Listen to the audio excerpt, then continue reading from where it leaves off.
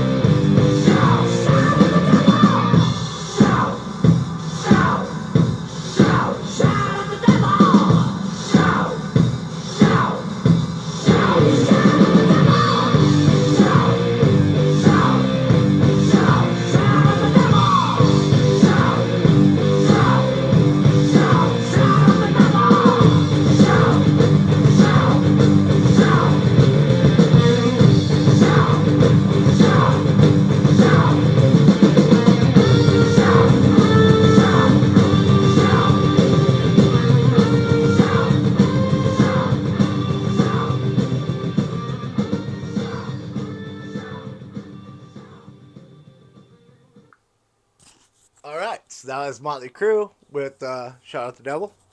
Um, to me, I think Nemophilia had a better beginning, but I'm sorry. Once that solo, the drum beat by itself, and then the guitar at the end there, I got to give the slight edge to Motley Crue.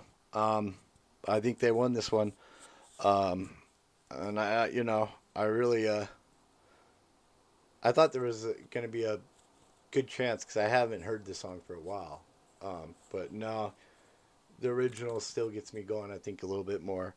So thumbs up. Like I said, either one of these versions could go on a party list or a workout list or whatever. They're both good.